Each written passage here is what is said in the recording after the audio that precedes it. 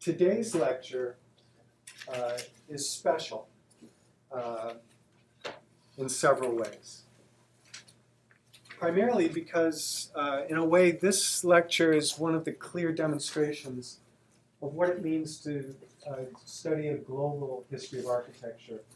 Our friend and founder of the course, Mark Jarzenbeck, gave a presentation, a very provocative presentation that Nixon and I were at last Friday at Harvard.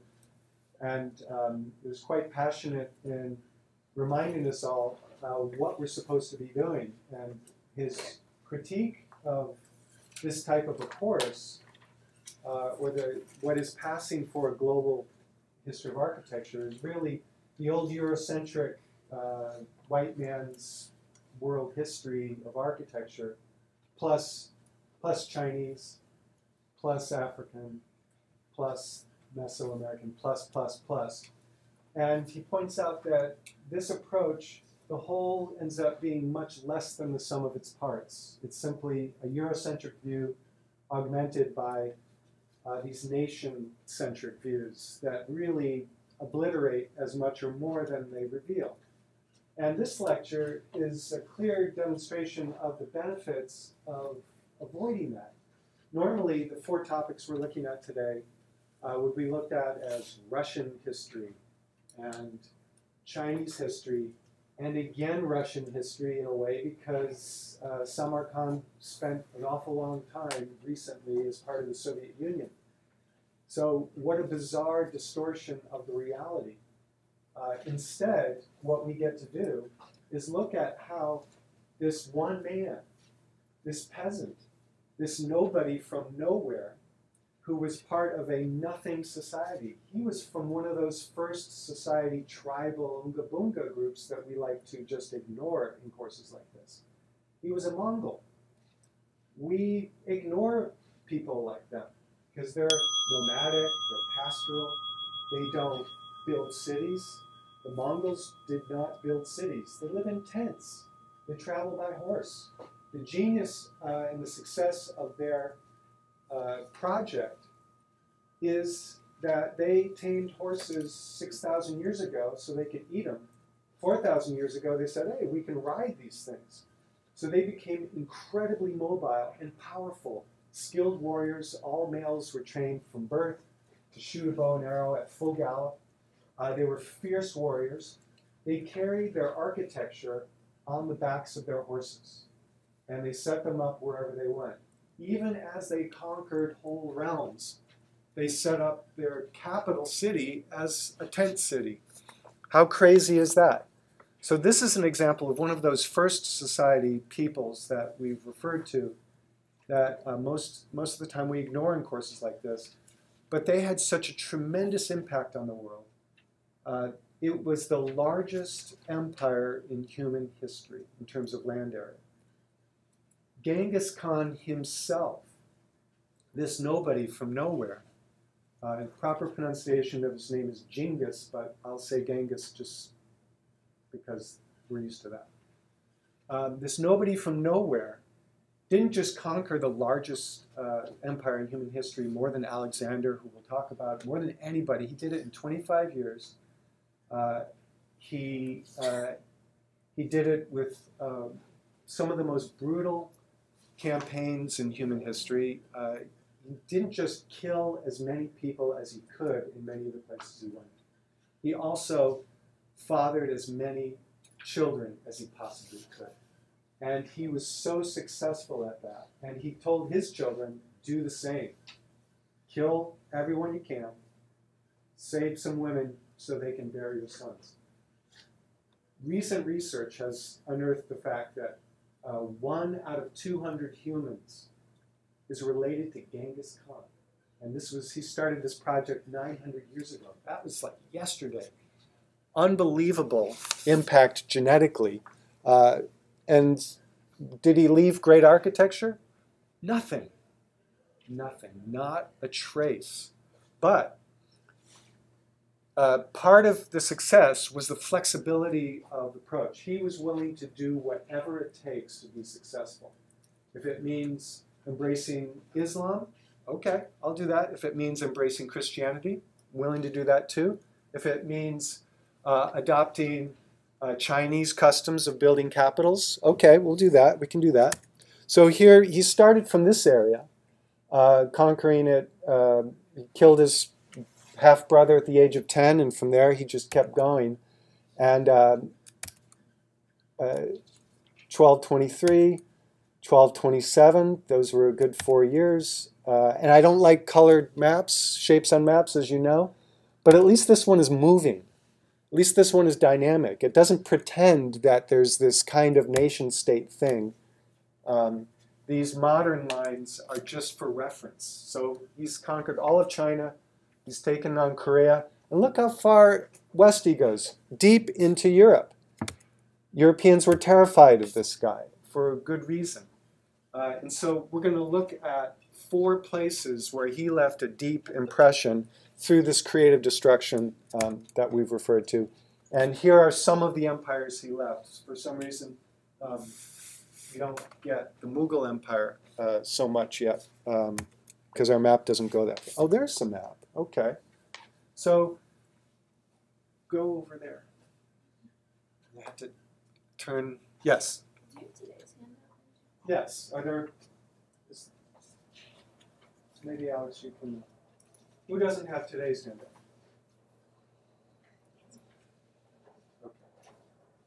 Okay. So here we go over to China.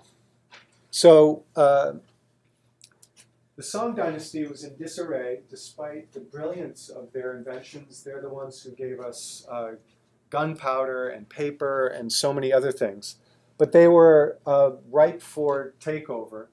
And so Genghis Khan struck deep, heading east. And this is not a depiction of Beijing, his capital at Beijing, but it was something like this. And I'm careful not to zoom in too far. Basically, these are yurts. They use that baby gate pentagram structure in a circle. It basically folds up, and you can put it on the side of a horse. And you cover that with felt. I think the next image gives us the interior. You cover that with felt, and you move around. These were pastoral peoples. They did not depend on agriculture. They depended on moving a lot. Genghis Khan, being the flexible, pragmatic man that he was, said, okay, I'm ruling these peoples, these Chinese, these Han Chinese, ethnic Han Chinese. I'm going to build a complex of buildings so that they feel comfortable. I'm going to adapt whatever works. I'm going to adapt to their structure, and I'm going to make the capital kind of a hybrid thing. I don't want to be in a permanent building. That's kind of primitive. I'm going to stay in the yurt. But these administrators, they need to do their thing in buildings. And so this was the first capital of Beijing was something like this, with this north-south axis. Many of the features in keeping with the Chinese practices that we're going to be looking at today and in future weeks were all embedded in this capital that really was set up by Kublai Khan. How many people are watching the Marco Polo thing? I heard it flop, but it's great. Did it flop? Really poor, even though it's supposed to be really good. I know, I didn't watch it. I'm just fascinated by the history. I just love that. I'm sorry to hear that. Okay. Well, I hope you get a chance to see it at some point. So the Chinese, so the Mongols did all this creative destruction thing, killing lots and lots of people and having lots of babies. And they left the area, the legacy came in multiple forms. One is it really devastated these civilizations for many decades and centuries to the point where it allowed the Mediterranean world that we talked about last week to thrive in competition. That in comparison, the Mediterranean world that the Mongols spared, many historians feel that they didn't have to spare. They could have marched on Vienna. They could have marched on Paris. They could have taken the British Isles. There was no stopping the Mongols. And but they left this comparative advantage in the Mediterranean world. They spared Cairo, they spared Constantinople, and so it allowed those places to thrive relative. The other thing they did is they cleared the ground for other empires to thrive. And so the Ming Chinese came and they were able to conquer back, the ethnic Han were able to conquer back their territories from the weakening rulers left by the Mongols. And during this period, there was an attempt to reestablish the majesty of China, of Ming China. They rebuilt the capital. So our first site is the Forbidden City in Beijing. This is really when the Forbidden City gets built, 1420, about 2 centuries after the conquest and the first capital, the Mongol capital of the Yuan dynasty, the Mongol Yuan dynasty of China. It fades and Ming take over. They build Beijing, the Forbidden City, according to traditional principles of Chinese order, which we're going to look at in detail. And they strike out across the South China Sea through this spice trading territory controlled by the Muslims. And they, the purpose of Zheng Ha, which is how you really pronounce it, I'm told, but Zheng Ha's voyage in the 15th century, as I mentioned in the Portuguese lecture, they kind of covered a similar territory, and the contrast is telling. The Portuguese were going for money and souls. The Chinese were going for prestige. This was an ambassador trip. It was to impress everyone they went to. It was in order to establish trade connections, but not for the things that they could gain from the trade, not for what the Chinese could gain in terms of material benefits. They were trying to establish prestige. They knew these other people wanted to trade with China. Why not? China was the single biggest source of produced things. They were the consumer giants of the era. And they wanted, if you wanted to trade with us in China, you have to get on my ship, which itself was pretty impressive. Come on the ship, bring some gifts, and we'll take you back to Beijing. You can come into the Forbidden City and bang your head against the floor in front of the Almighty Emperor to kowtow. This is the kowtow. You physically bang your head on the floor and signify the prestige of the emperor. This is what it was all about. And if you think back to our previous lectures about China, there's an interesting resonance to the importance that prestige plays, the travesty of the humiliations that occurred when the Europeans came, the Opium War, even the communist era, and the present aggressive attempt to really build the nation in terms of a player on the world. It really, scholarship is increasingly pointing back to these roots of how important it is. So here we have Zheng Ha's trade mission, bringing back animals from Africa, setting up a zoo. We have an interesting little side note is that the bubonic plague emerges inland in Asia, moves, I think I have a better map. No, I don't. But it moves through the trade network and devastates Europe. Somewhere between 1/3 and 1/2 of the population of Europe it dies in this attack of the bubonic plague. In Venice, we talked about how important trade with the East was in Venice. 50 of the noble families of Venice simply disappeared. Venice was particularly hard hit. So here we are at our first piece of architecture, the Hall of Supreme Harmony in the Forbidden City of Beijing. And this is at the center of a very complex hierarchy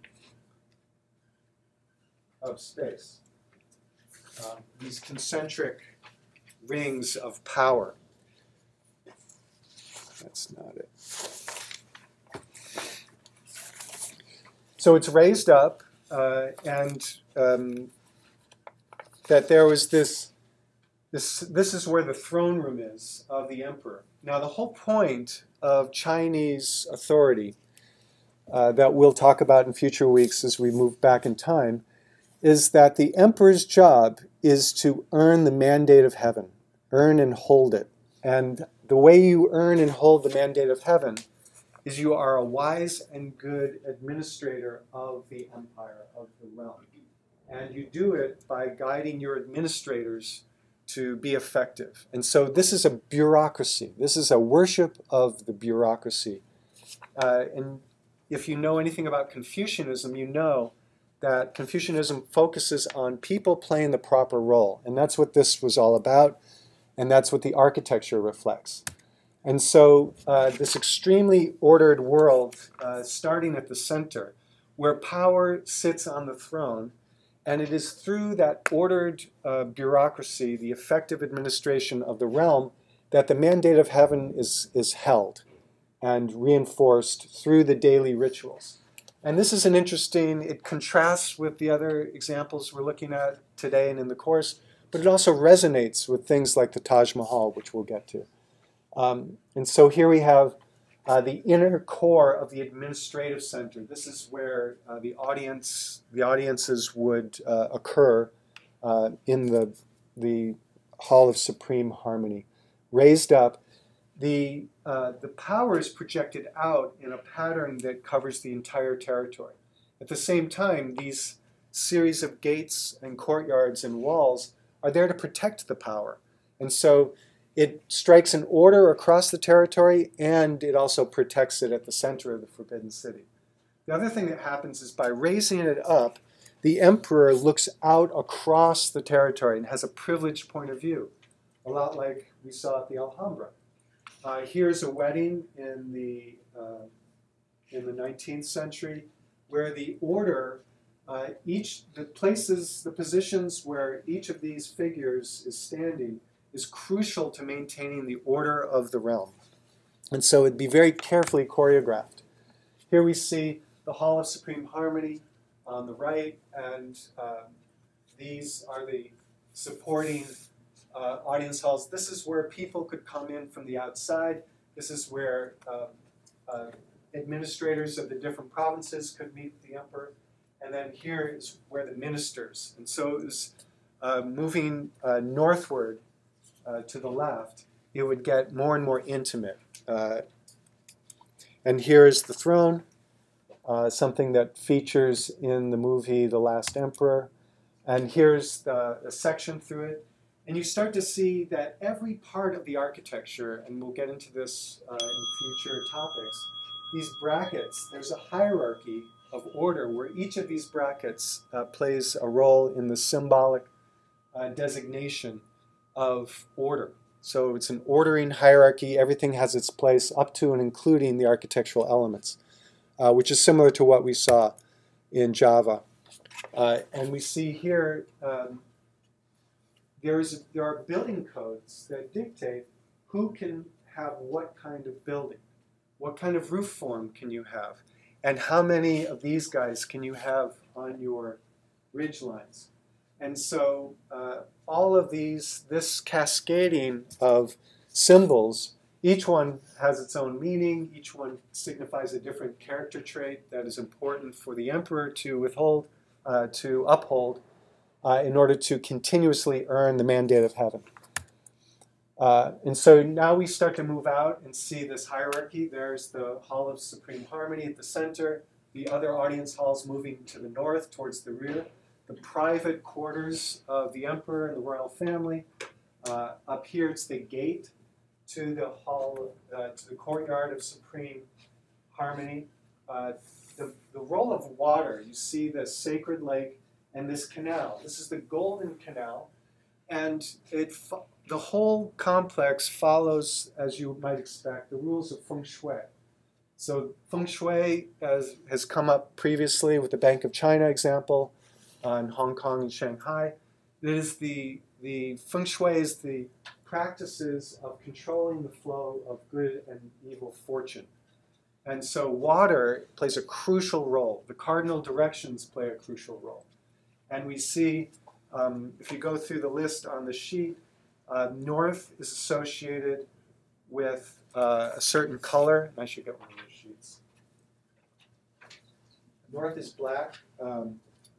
It's cold. It's where the winds come from. It's where the attacks come from, the hordes from the north. We'll get to the Great Wall. But each of the four cardinal directions is associated with a different set of characters and qualities. To the east is the Hall of the Ancestors. The sun rises in the east. This is where our ancestors, this is where we emerge from. In the west, that's where the military barracks are. That's where death is. That's where regret and memory reside. And then to the south is where the emperor looks south across the territory. Everyone approaching the emperor looks north. And that is carefully controlled. The kowtow, which in a way is one of the most important moments of truth, organized by this architecture. The kowtow occurs to the south of the emperor. The person kowtowing is facing north. And so this is a carefully choreographed set of rituals that the architecture is in a way the stage set that supports the operation of this entire hierarchy. The success of the emperor, and thus the maintenance of the mandate of heaven, depends on the operation of the bureaucracy organized right and left. The source of legacy is not the architecture. This is an exceptional thing. Chinese architecture does not create glorious monuments. This is a glorious monument as a secondary effect. The point is not to create a glorious monument. The glory of the emperor is recorded in the historical records maintained by the administrators. The architecture is a machine for maintaining order. Secondarily, it has this monumental aspect as well in order to function. So it's very different from what we'll see at the Taj Mahal. So here you see the Golden Canal flowing in front of the gate that leads to the Hall of Supreme Harmony. So we're moving out, backing out southward. So the gate of Supreme Harmony, the canal, the bridge over the canal, this imposing gate where the garrisons would protect. Even during the processions, this is, picture this being cut and relocated here. Here we see the procession moving through the sequence, crossing one canal, through a gate, into the courtyard, another gate, each one fortified with soldiers, the two garrisons right and left, east and west, through this courtyard, over the Golden Canal, through the gate of the Supreme Harmony, and into this courtyard where the Hall of Supreme Harmony is suppressed in this view. Moving northward, we get into the other palaces. And so there's a series of multiple palaces in this extremely complex organization, all for fostering a serenity of mind, a serenity of thought, to realign to the purposes, the central purpose of the Chinese administration. The floors were warmed in the hall devoted to the mental health, the cultivation of mental health of the emperor, and the different roof forms that are dictated by specific building codes. So every neighborhood, moving out from the palace itself, every neighborhood was organized in a similar way, where there were building codes that dictated who of what status could have what kind of house, how high, what roof form, what degree of ornamentation. You see here that these elaborate roof forms were structurally independent of the walls. Much as we saw in Katsura Palace in Japan, these are elaborate pillared structures with brackets, series of brackets that reach out to the deep overhanging eaves, and varying degrees of complexity in the roof form that develop over the centuries. And the walls are free-floating independent partitions that do not hold up the roof. And the brackets, here's a sense of the complexity of the brackets. Like we saw in Java, every bracket would have a name that would simultaneously refer to a structural architectural function and a spiritual religious meaning in the larger system. Similarly, with the doors, the colors all have symbolic aspects to them. The ceiling panels, very elaborately decorated, each beam. And so there's a very strong parallel between what we saw in Katsura, Imperial Villa, and what we see in the Forbidden City, because these are really two branches of a single tradition that we'll see. Moving quickly, it's worth mentioning that Zhongha's journeys around the world were quickly cut short when there was a change of emperor. And in 1433, his ships were docked and they stopped the journeys. And there was a turn inward and a matter of revisiting those defensive walls of the Great Wall of China that had started in the 3rd century BCE and renewed and extended by various dynasties. Here in the Ming, it wasn't a matter of absolutely controlling. It was a matter of slowing down the opposition or the threatening hordes from the north. And some scholars indicate that a more important function was to keep the Chinese population within the realm. So it's similar. This wall, in that way, served a similar function as the walls around each of the neighborhoods that were there to control the population, to make sure that the census counts were properly done, that military conscription, no one could escape military conscription. So the walls around each neighborhood were in part an instrument of social control. And going out to the Great Wall of China, a similar function is being performed, not just defensively, but also to control the population.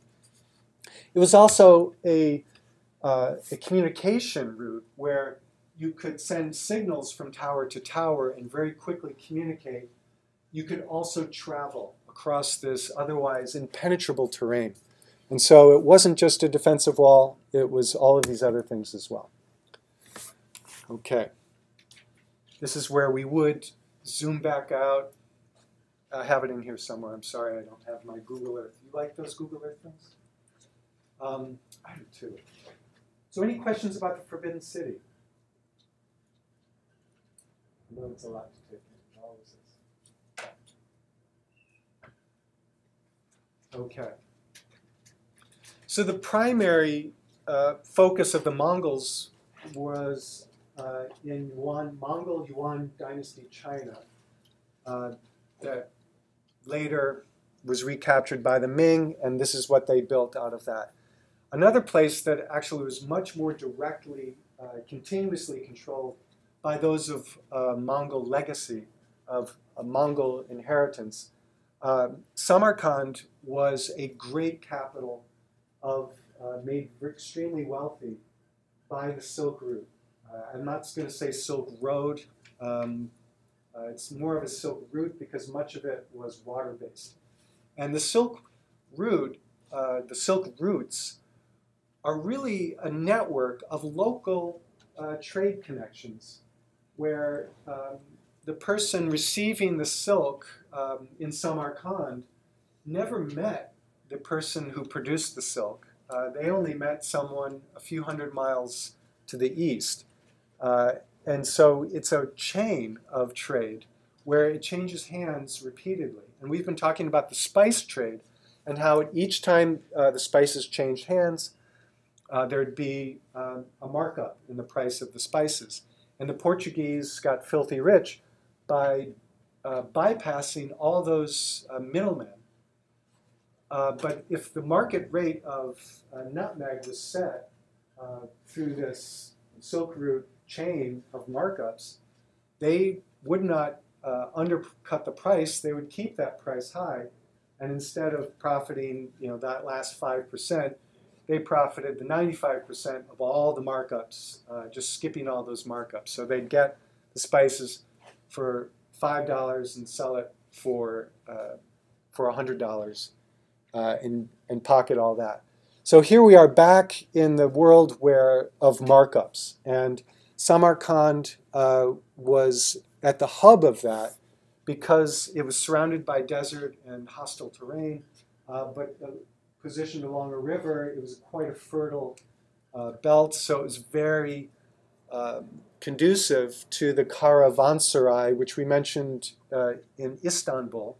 Caravanserai trade, in that word caravanserai is the word caravan.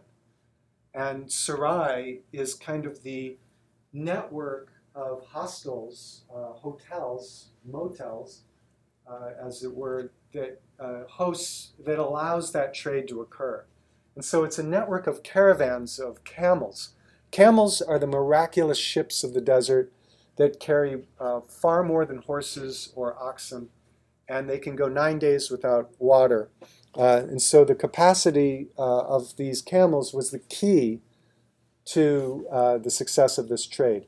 The Mongols came in the 13th century and wiped out everything, Samarkand included.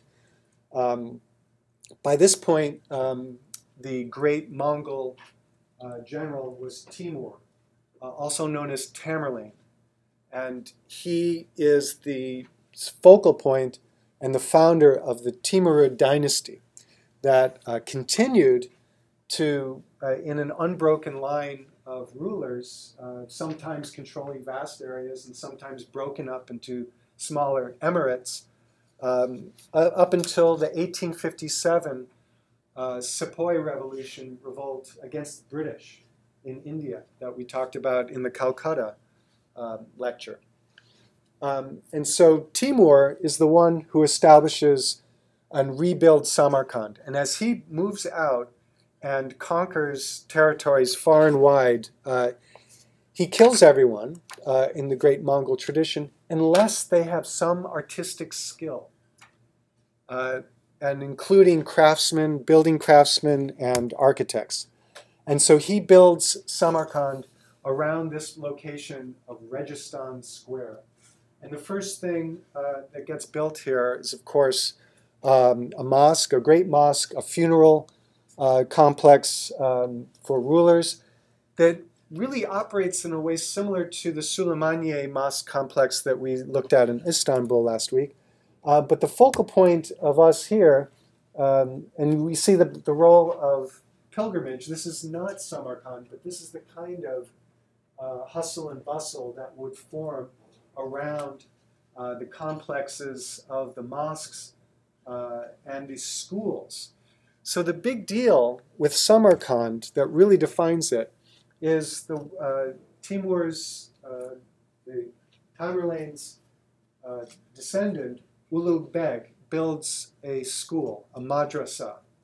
And this is a school not just for the study of Islamic texts, but for the study of scholarship, both in Islamic studies, but also the Islamic tradition of the sciences and the mathematics.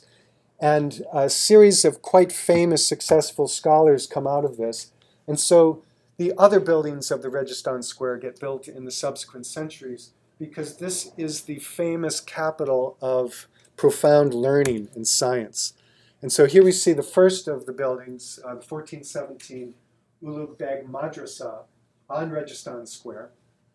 It's been destroyed and rebuilt multiple times, so everything you see here is to be taken with a grain of salt, not least of which under the Soviet UNESCO project to reconstruct Registan Square in the 80s. And so here you see it all polished up. You see the inner courtyard of the school where you have classrooms and dormitories organized around this two-story courtyard, all looking into the garden, into the courtyard. This is the great achievement for which Ulugh Beg's madrasa complex in Samarkand is known for. he builds this enormous observatory.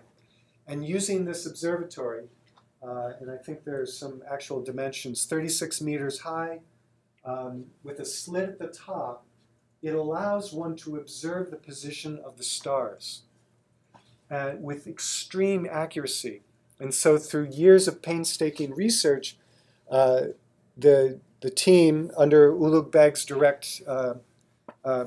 direction, comes up with this guide, the Zai-i Sultani, of almost 1,000 stars, very precisely located through the precision of this scientific architectural three-story, or no, actually it's much higher than that, 36. So 11-story structure, quite high, giving it such a high precision that the scientific achievement isn't surpassed until much later in the West. And all of the astronomers of the West of later centuries are all dependent on Islamic scientific research and in the libraries that came previously. And so this is still celebrated today. Here's the only section I could find of this observatory to show how it works was on this stamp. But this is the simultaneously kind of how the architecture of this observatory works and the importance of it as a cultural legacy, celebrating this achievement. So here we see there's a whole bunch of black and white photographs from just before the Great Earthquake of 1897 and just after. And so you see all of these buildings are shaken and twisted and damaged. Like we saw in the Alhambra and Suleimani Mosque, there is this rich ornamental tradition that is crucial to the Islamic faith and the continuation and celebration, proper observation of the greatness of Islam. And it's based in, as we saw before, the denotation embedded in the architecture, the Quranic scriptures that are embedded. We saw it first in the Hall of Wonders, the House of Wonders in Zanzibar, and we're going to continue to see it every time we stop in where Islam is a factor. We see some great photographs in that it's dark, and there's this shimmering light that comes through the windows, and you get a sense of the evanescent quality of the shimmering that we talked about in the Alhambra. And we start to get a sense of that through some of the restored domes. These are cheap constructions. It's brick, it's plaster, stucco plaster, and then very expensive elements are laid into it. Lapis stone, gold leaf. The blue has a special role. It's the color of mourning, the dead. It's the color of water and wealth. It is used in doorways because blue is the color of defending against the evil eye. And so the Islamic tradition of blue doorways is part of what we're seeing here. But the gold leaf, we see the transition, which is one of the things, one of the great problems and opportunities of architecture, both in Christian architecture and in Islamic architecture. Wherever you have a dome and you need to make a transition to a rectilinear plan, you have to reconcile these two geometries. You have to fit a round peg into a square hole. That's where these complex geometries come in the corners. In this case, in both cases, you might call it a pendentive or a squinch. Here, it's the squinch is done through the use of muqarnas. And muqarnas, as we remember from the Alhambra, just to reinforce things we've learned previously, are those inverted arches, those stalactite ornamental elements of the dome. Let's look a little closer, I hope. A little closer. Where you get these complex geometries that are reconciling in the squinches, the square and the round. The other buildings that get built around, here's Ulugh Beg's madrasa. It's so successful, they make a mirror image of it on this side, and then again here, and it completes the complex, and it becomes not just an important religious and intellectual center, but there would normally be, this is where Friday prayers would occur, the all-important noon sermon in Islamic practice. But also the market would be here, no conflict between the market. And here's an odd feature of this architecture that is worth noting. It is the Shur-Dor Madrasa, called the Lion's Gate, not so much a lion as it is a tiger. And it breaks the usual taboo of figurative representation in Islam. So it's significant, if only for that, of breaking that taboo. And we'll see this as we move forward on the other side of our Kremlin unit here. We'll see the loosening up of the strictures and the reinterpretation to permit figural art in some Islamic traditions. These ribbed domes really are one of the key features. And again, you see the Muqarnas inverted stalactite here used in the inverse, a very interesting application of the Muqarnas. Very rich use of the mosaic tile. Mosaic faience is the technique that we're going to see. Here's the mausoleum complex that predates the central Registan Square. And here you see the cenotaph of Timur himself. This is the largest block of jade ever discovered. It was broken during one of the hostile raids of the 18th, 17th century. And the tombs of the great leaders would be below this.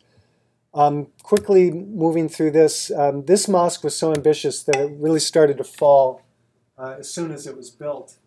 But here you see this really beautiful and analytical drawing showing these ribbed dome elements. You see it in plan section here. You see, well, you might not be able to see, but it's a very beautiful analysis of how these inverted Muqarnas elements, the hanging stalactite arches, work. Here's the individual tiles in the mosaic faience technique. You craft each tile individually, you color it, and then you fit it into place. It's an extremely complex geometry. How many of you in math class in high school or somewhere attempted to master the geometry of this mosaic technique? Did anyone do that? You did it?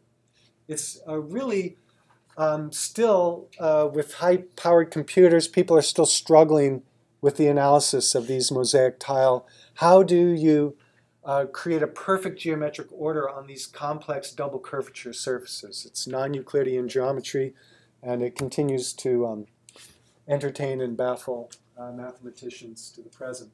But it's just, in a way, that is the moment of truth that joins these two worlds that we tend to think of in our contemporary perspective as being totally separate.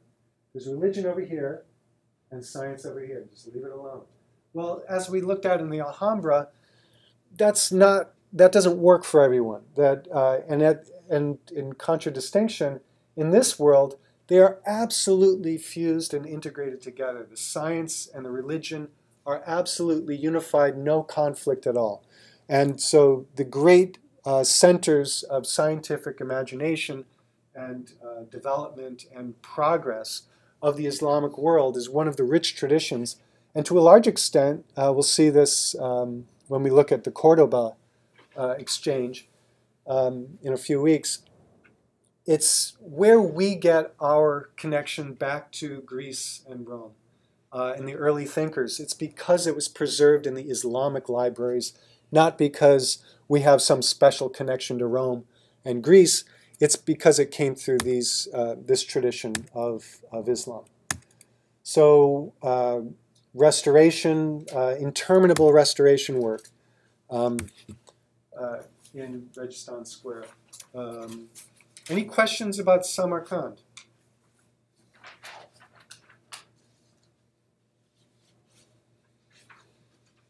Okay. So the Mongols, we saw that they went all the way deep into Eastern Europe, and they conquered an area that had previously been contested territory between the Slavs, the Slavic farming communities of the south, and basically Scandinavian Swedes. They didn't just go to Greenland and Canada and early on in their ocean-going longboats with dragons at the front. They also had these flat-bottomed boats that gave them access deep into the river networks of Eastern Europe, making it down to Kiev, where the mythology, it's hard to tell increasingly in this course where the mythology ends and the actual factual reality of, that we prefer in history, where the line is between those two things. But the mythology is that the Slavs invited, quote unquote, the Swedes to come in and rule them because they were fighting each other too much. One way or another, these ethnically Scandinavian peoples come down with their flat-bottomed boats. They make it past the cataracts by lifting and carrying the boats around the tough, unnavigable sections of the Dnieper River, and they make it to Kiev. And really, Kiev should be the capital of this whole story, but for various reasons that we won't go into, partly through the Mongol raids that come through here, it ends up being Moscow. Kiev, Novgorod, and Moscow are the big contenders for this. Vladimir, one of these Scandinavian warlords who are struggling to unite all the Slavic peoples, he is a horrible person, behaves very badly, but for the purposes of unifying his people, he decides, I think we need a religion. And this has occurred in various times and places, including shortly previous to this moment, where Vladimir is shopping for a religion. The Khazars are shopping for a religion, and they decide on Judaism. Well, and so Vladimir invites these great scholars of Eastern Greek Orthodox Christianity from Constantinople. He invites these figures from Western Roman Papal Christianity, which are this is the big split in Christianity that precedes the Reformation. It's the East and Western Church, the Latin-speaking Roman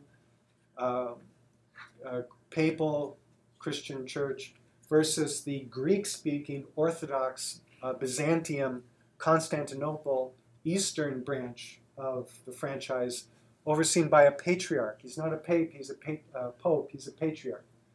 And so that was the big split in Christianity, and those two are contenders. He's also auditioning Judaism, he's auditioning Islam. He says, Islam, no drinking alcohol, you are out.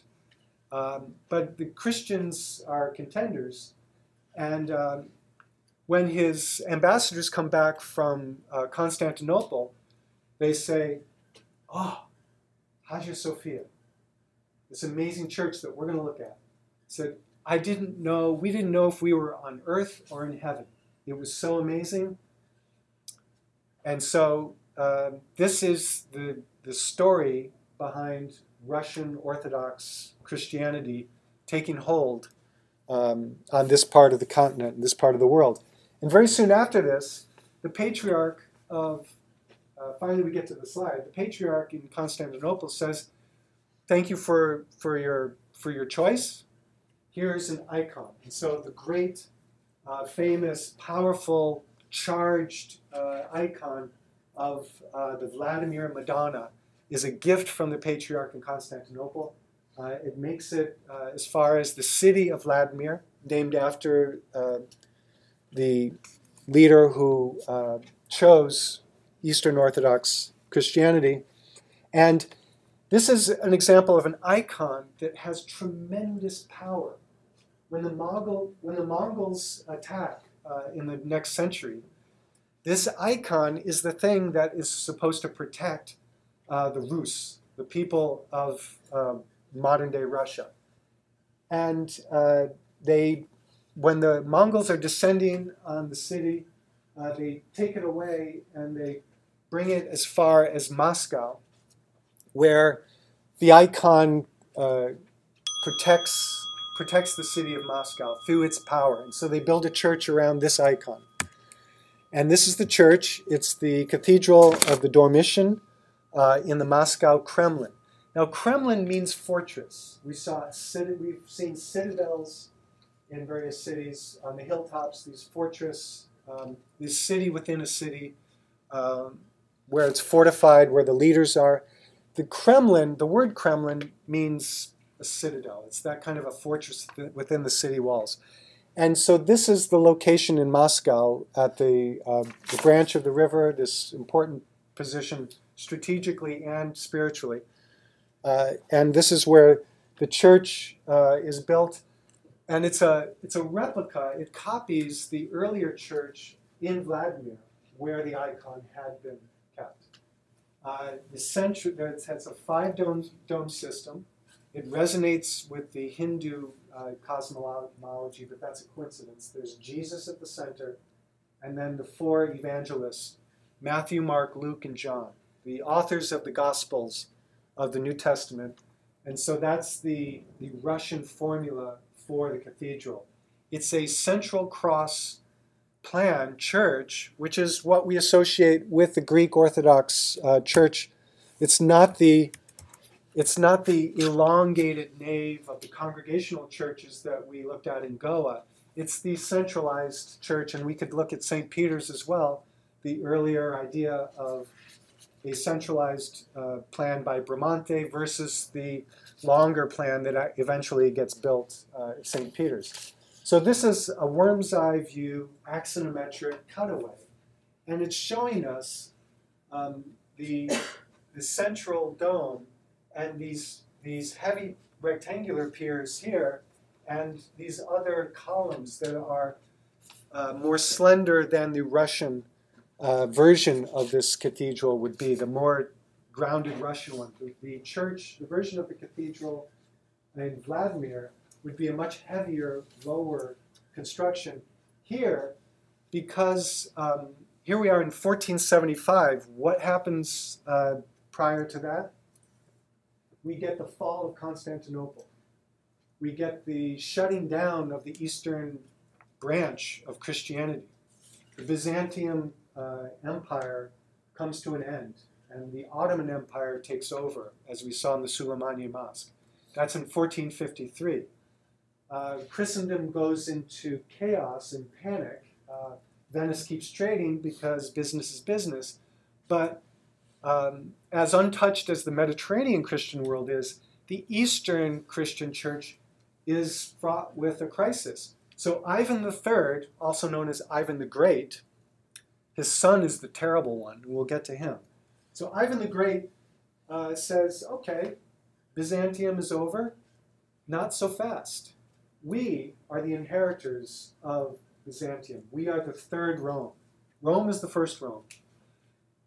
Constantinople is the second Rome. It's the eastern branch of the Christian church. Now that that's controlled by the Ottomans, who's going to do it? I guess we'll do it. We have the icon, we have the cathedral, and so Ivan III constitutes Moscow with this church and other constructions to follow as the third Rome. And appropriately, he says, we need a great architecture. We need some architects from the Italian Renaissance. So they bring in Aristotele Fioravanti. I'm not going to pronounce this right. I should at least look at it. Fioravanti. So he starts out as an architect for the Medici in Bologna and in Italy during the 15th century. He gets invited to Hungary. The king of Hungary says, hey, why don't you come do some of that Italian Renaissance-y thing here for me? And then Ivan III goes to Hungary, or sends ambassadors to Hungary and says, we need goldsmiths, we need metalworkers, we need craftsmen, and we need architects. And so they bring this team from Hungary, this Italian team from Hungary, and they build all the buildings around Cathedral Square. And so you see what, to a large extent, is the same. It's the same template of the Vladimir Cathedral of the 13th century, but here they elongate it. They give it Renaissance proportions, and they use Renaissance construction techniques instead of using a cantilevered vaulting system, which some would call a corbelling system. If you go too far, the blocks fall, so don't go that far, and then load it up on top so that they don't tilt. That's kind of a clunky, awkward construction technique. The Renaissance engineer / architects have a much more elegant vaulting system, which involves the creating trapezoidal blocks and the bricks, and they use lighter elements, and it becomes a much lighter, more delicate, more elegant form, and that's what we're seeing here. So the big outline of the 5 domes is still true to the Russian tradition, but we see it rendered in a Renaissance, contemporary, higher, more sophisticated, lighter structural approach. Now, one of the big things about this cathedral is it becomes a machine for containing the different icons. And so in the Eastern tradition that takes hold in Russia at this time, it's very much about creating these spiritually charged. This is the secret to prosperity, to winning battles, is the control of these icons. And we'll see this in future weeks when we look at pilgrimage, the importance of icons. So here you see the expression of the slender columns on the exterior of the Dormition Cathedral, both in the doorways and in the exterior expression of the structure. And here you see it's a stage set, not so much like the Baroque that we see later in Goa, but of these Byzantine-style icons. So paintings take on a very important role. And you see copies of the Madonna icon here. Ivan III has a son, Ivan IV, and Ivan IV is the terrible. And he's terrible because he does all kinds of stuff to expand the empire. And one of the most important icons embedded in this cathedral becomes this icon that depicts the Archangel Michael leading the forces of Ivan IV to conquer the territories.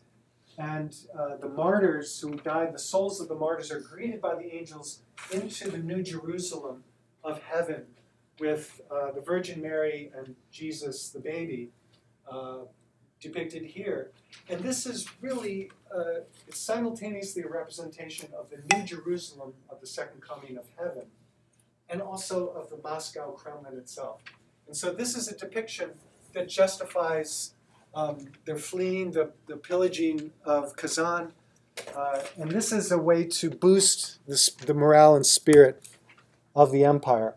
And in subsequent decades and centuries, the cathedral square of the Kremlin fills up with the bell tower to Peter the Great. Here's the Dormition Church Cathedral at the center.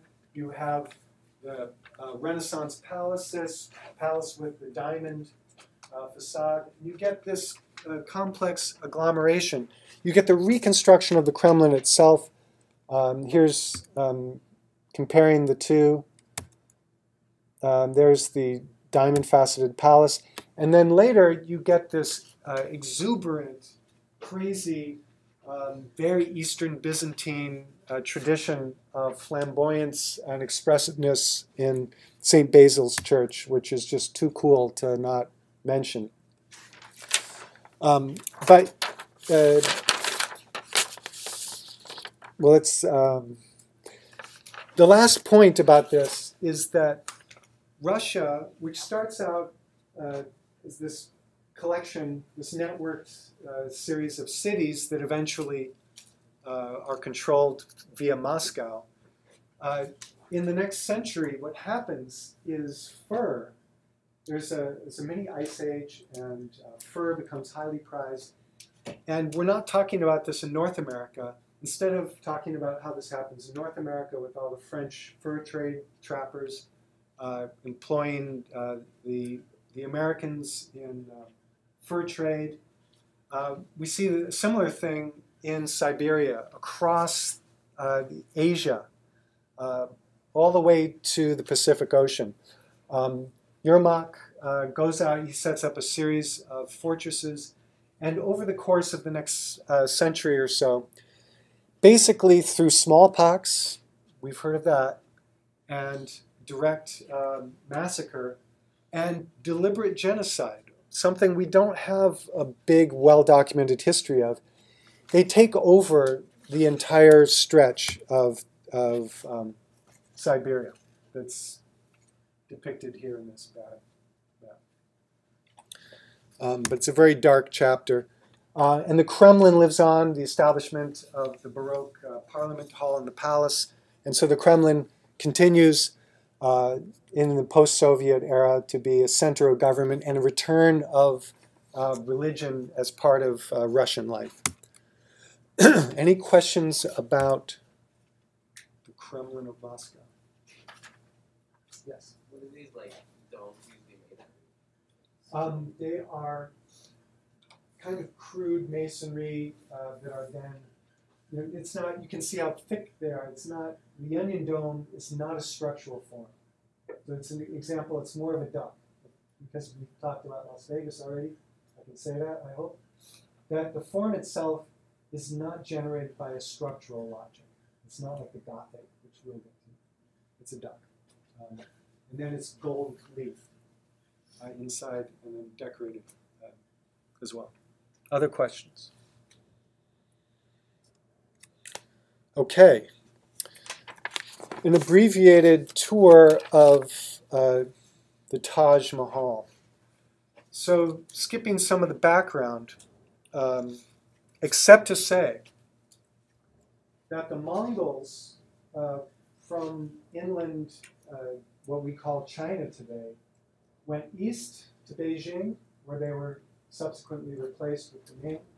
But when they go west, they pretty much hold on to a continuous lineage of rule to Samarkand, where Timur establishes his inland empire. And one of the sons of Timur goes south and establishes the Mughal Empire. Mughal, Mongol. See that resonance? Mughal is a variation of Mongol. So the Mughal Empire of India is a direct descendant from the Mongols. They embrace, because they're pragmatic Mongols, flexible, they embrace Persian culture and language, Turkic traditions of language and culture. So it's the Turkic-Persian fusion under Mongol leadership. It generates the Timur dynasty, the branch that moves south and establishes itself in Agra and Delhi and Decca over the subsequent centuries. If you get a chance to take a course with Jim Westcoat, he's the expert on this, and it's a fascinating culture. Is it Islam? Yes, but it's a branch of Islam that is remarkably open to these aesthetic, expressive explorations, as we see in the Taj Mahal. The great leader of Agra at this point is Shah Jahan. Shah Jahan is a deeply religious person. He is totally devoted. It's very similar to the Chinese approach in that he is totally focused on the ceremony of the day. He wakes at this time. He moves through this space along this path, and he makes an appearance at this window in front of his people. And at the appointed moment, he moves along this path and makes this appearance to his inner council. And the day is choreographed in this highly structured way. which is the crucial element that allows the continuing triumph and dominance of Shah Jahani rule. And it's choreographed by the architecture. And his beloved wife dies at the age of 39, and he is devastated, and he, for a time, relinquishes rule, only to come back realizing he has to carry on. But now it's even more obsessive than ever before.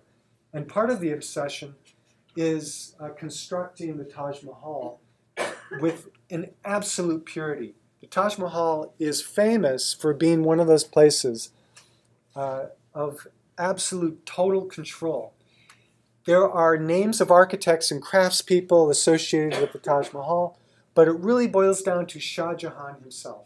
He is there every day. He throws money and food at the craftspeople, urging them to higher levels of precision. Here you see in section, the focal point of the entire complex is the tomb of Mumtaz Mahal, his departed wife. So it's white marble brought from hundreds of kilometers away to the north, brought to this river site and crafted very carefully with the highest artisanry. There's moving through the list here of elements, the strict geometry of absolute symmetry, the bilateral symmetry, and I think I can say bilateral symmetry to you guys, your math background. But this bilateral symmetry that's called the Karina, the perfect bilateral symmetry. The strict hierarchy of form, where elements are used very consistently throughout the complex. The colors white are a Brahmic, associated with the Brahmin, the top class of Indian culture, and the reds of the Kshatriya class, the warriors, the noble warriors. And so you move in a hierarchy from the center outward to the other elements, moving from white to red to other. Similarly, there is a similar hierarchy expressed in the decorative strategies of the tomb area, where the cenotaph and the screen around the tomb are all decorated with this highly realistic, naturalistic mosaic and textile patterns in the floor and on the screens. And as one moves out towards the other elements, these natural decorative elements become more and more highly abstracted.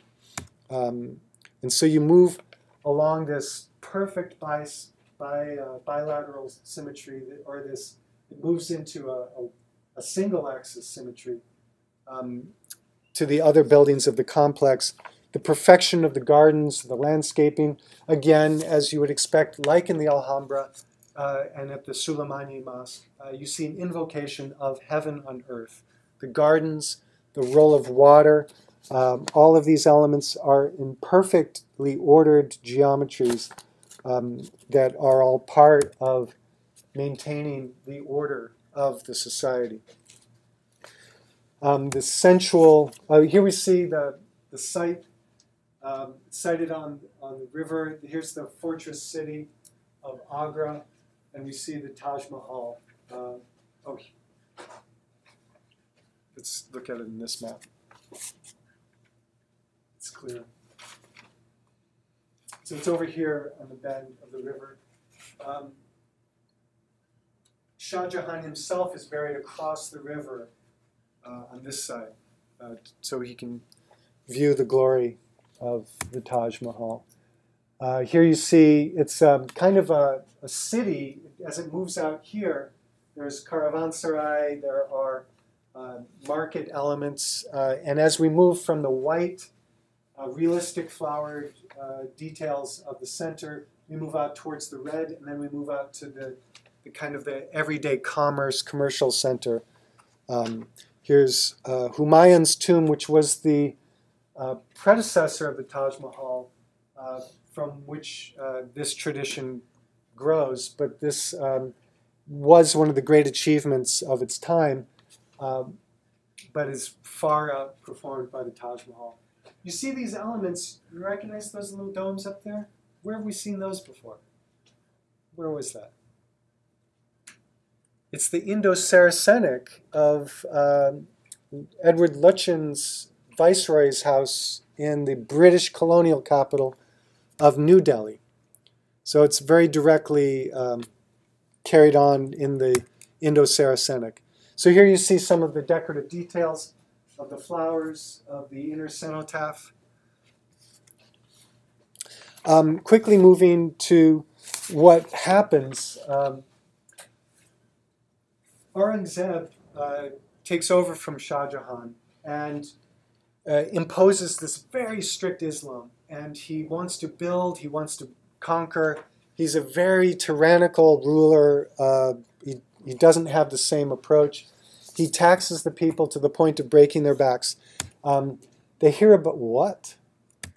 They hear about him in Paris through Aurangzeb's private doctor is a Frenchman who communicates back to Louis XIV's court in Paris, and the stories are part of the influence of Versailles.